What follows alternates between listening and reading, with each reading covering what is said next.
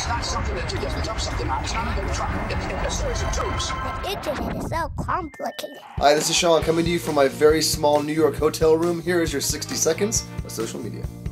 Is Justin Timberlake bringing MySpace back? Founded in 2003 and acquired by Rupert Murdoch in 2005, the social networking pioneer went from white hot to also ran by 2008. As competitive sites like Facebook and Twitter were able to better balance user-friendliness with product development. Since its sale last year, we've wondered how the platform and its latest investor, singer Justin Timberlake, plan to make good on its promise to get back to its music roots. A recently leaked memo showed that MySpace plans to take on music streaming sites Spotify and Pandora in 2013.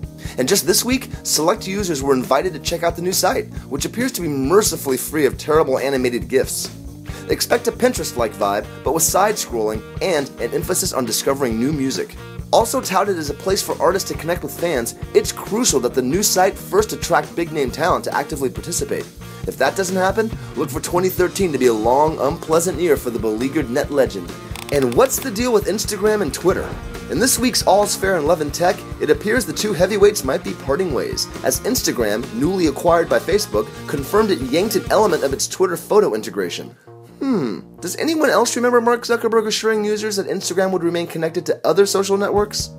Ironically, you can stay connected to us at Twitter and like us on Facebook, and see us here next week for 60 seconds of social media.